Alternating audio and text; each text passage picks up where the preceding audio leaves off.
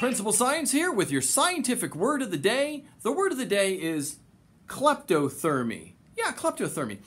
Imagine that you are a reptile, a lizard, or a snake, and you're feeling a little chilly. Well, that's quite understandable for an ectotherm.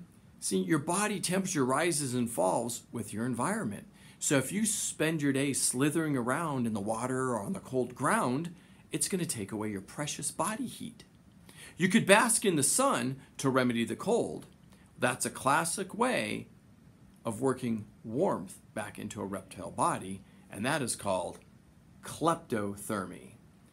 The scientific word of the day, kleptothermy, and that is a term of how reptiles bring warmth back into their bodies. Scientific word of the day, I'm Principal Science. Hi, this is Mrs. Cordell, and I am the science historian. So today we're going to be learning a little bit about, I have Ada Lovelace up here.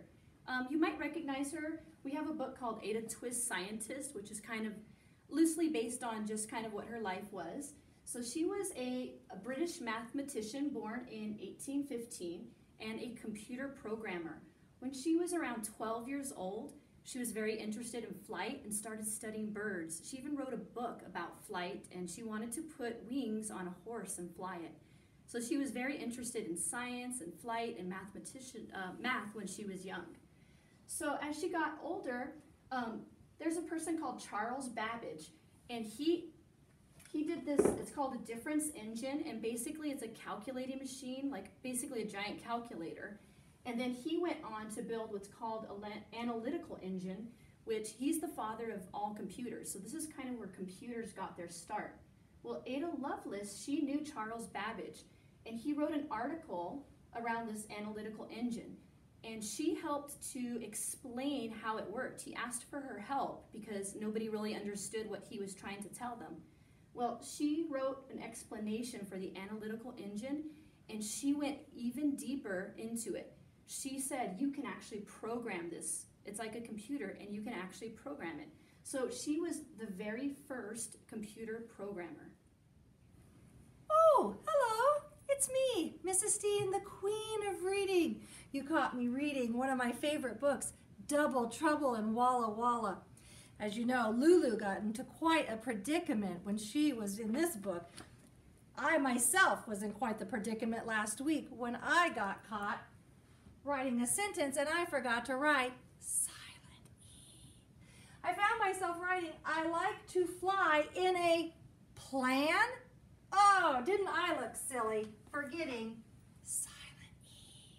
So friends, take it from me. Don't forget, silent E in your words makes all the difference. I like to fly in a plane. Take it from Mrs. Steen, the queen of reading. You need silent E. Hi, I'm your mathematician, and I'm here to teach you a math trick today. We're going to talk about one more or one less. This is a great trick for when you're adding 9. So how I like to do it is, when I'm adding one digit, I put 2 numbers. Here, I am going to do 6 plus 9. So I'm going to put 6, and then there's a blank here. So if I add a 0, I know it's not going to change the value of 6. What's 1 more than 0? Well, 0 plus 1 is 1. And what's 1 less than 6? 5. So I know that 6 plus 9 equals 15. Let's do another one. Here I have 14. I'm going to put 14 underneath so I remember what I'm adding. And when I add 9 to it, I do 1 more. 1 plus 1 is 2, and 1 less. 4 minus 1 is 3. So my answer is 23. You know what? You can do this with really big numbers too. Here I have 89. 1 more, 8 plus 1 is 9, and 1 less than 9 is 8. So my number is 98.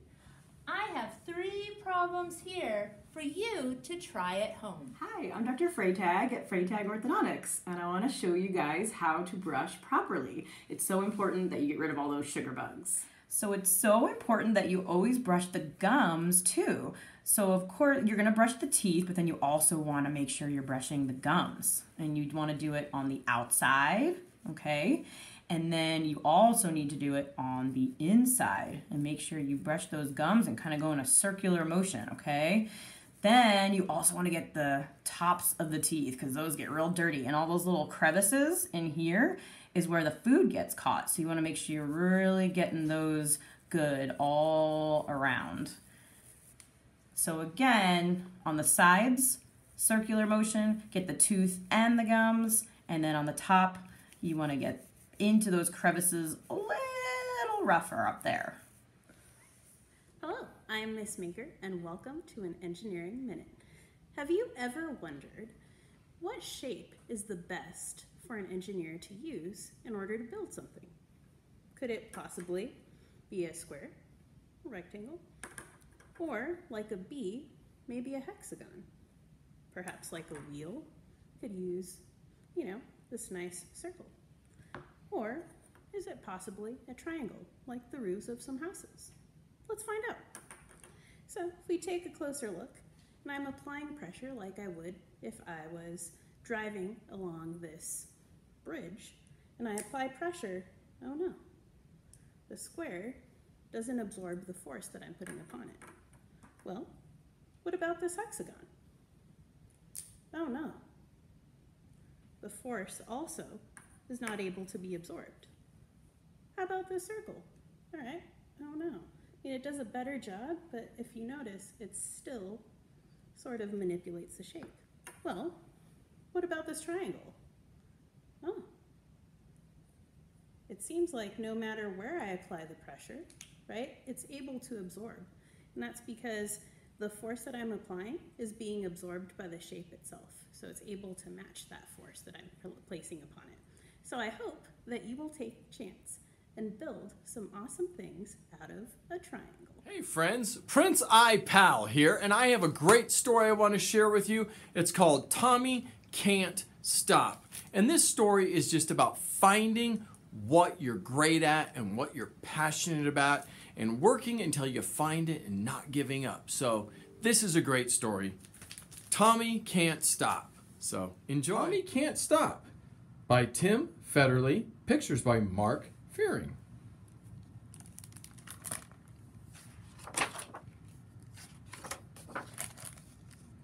Tommy can't stop. Tommy's got bop. He can't keep still. I'm a pogo stick, he boasts when he bounces. I'm a bulldozer when he clamors when he kicks.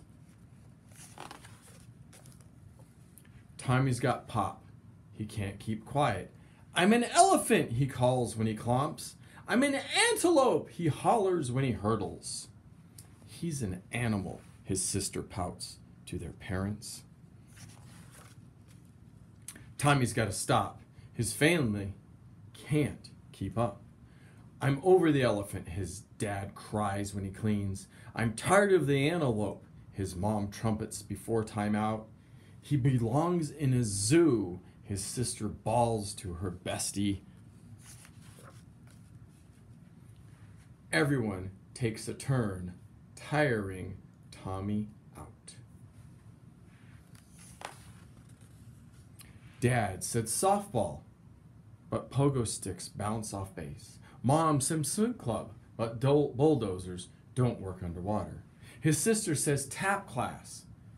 It's worth a try, Tommy. I'm not putting on pink, he moans in the minivan. I'm not touching a tutu, he pleads in the parking lot. He's a doubting Thomas, his mom announces when they arrive. The tap teacher begins, bouncing. Wait, she twirls like Tommy. You're a pogo stick, he whispers as he watches. I call this a hop. Everyone hops, but Tommy hops the highest. The tap teacher kicks. Now Tommy starts to smile. You're a bulldozer, he stammers as he stares. I call this a brush. Everyone brushes, but Tommy brushes boldest. The tap teacher clomps, and Tommy's grin grows. You're an elephant, he bellows as he boogies. I call this a stamp, and don't call me an elephant. Everyone stamps, but Tommy stamps strongest. The tap teacher hurdles. Tommy giggles with glee. You're an antelope, he declares as he dances. It's called a leap. Everyone leaps,